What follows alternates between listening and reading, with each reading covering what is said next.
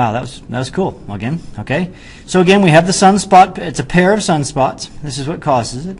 So if the cool prominence gas is confined by its high magnetic field and the hot surrounding gas. The gas streams through the prominence in a variety of patterns associated with sunspots. And we can see here a picture of how that works. It creates this looks like a magnet over here, doesn't it? If you kind of look at this picture, let me change colors here. If you look at this picture right here, all right, you'll see it kind of looks like a magnet, like a bar magnet. Well, that's because it's a magnetic field. So there's this magnetic field that causes these sunspots, or these prominences, the sunspots at first, and then the prominence. Here's an actual picture over here of a prominence on the surface of the sun taken with a cool telescope, the SOHO telescope, which we talked about earlier. All right, there's another type of thing that can also happen. That is a solar flare. The flares. Okay, now, solar flares give birth, or sunspots, pardon me, give birth to solar flares. They're brief, bright eruptions of hot gas in the chromosphere.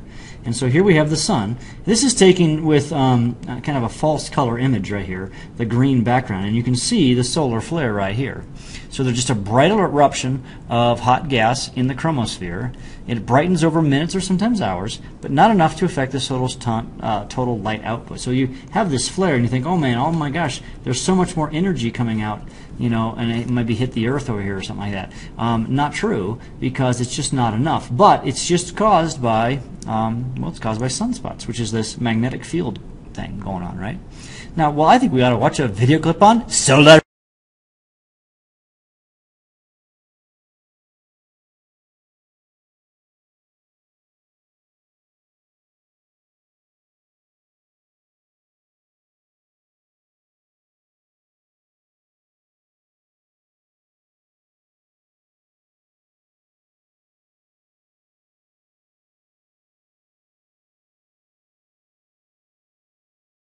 Flares. Let's do that right down. Okay.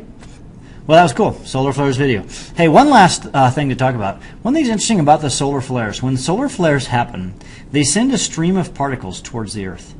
Not just towards the Earth, but you know, if you've got the sun, it sends it in all directions. But of course, one of the directions will be the directions where the Earth is, up here, say, or something. And when it hits the northern latitudes of the Earth, it kind of hits what we call our ionosphere, and it creates what's called the aurora borealis. And so we can see the aurora borealis in the night sky if you kind of live in Alaska or somewhere really far north. And I think it might be true south. I don't know. I just think it's just up north. I don't know.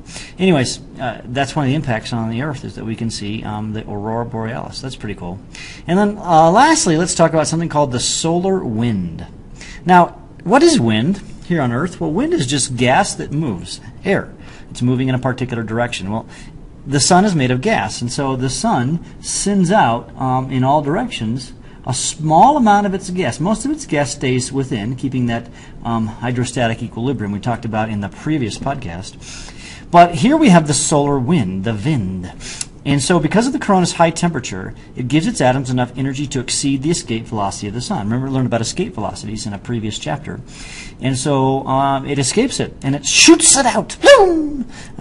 Is that right? Boom! Okay, as these atoms stream into space, they form the solar wind, which is this tenuous gas of hydrogen and helium that sweeps across the entire solar system. Now, a lot of people say, oh my gosh, the sun's getting lighter and lighter and lighter because it's losing so much energy and so much particles due to the solar wind. The interesting thing is it's not enough to really worry about. It's just an insignificant amount. Okay?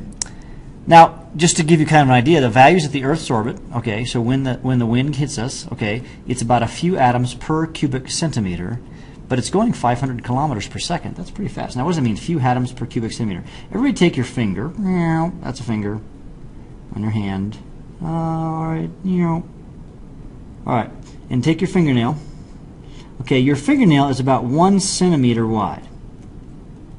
So if you say, when I say 1 cubic centimeter, take a box that's 1 fingernail width by 1 fingernail width by 1 fingernail width, or 1 centimeter cubed, 1 centimeter, a centimeter, and a 1 centimeter. And then you would find a few atoms in there, just 1, 2, 3. But, yeah, that's how you do it. And at some point, when it gets further and further spread apart, it mingles with interstellar space. Now, the solar wind causes interesting things for the Earth. It's also part. That's actually the stuff that we also get that aurora borealis thing going from. Okay, so that's the end of this podcast. We'll see you.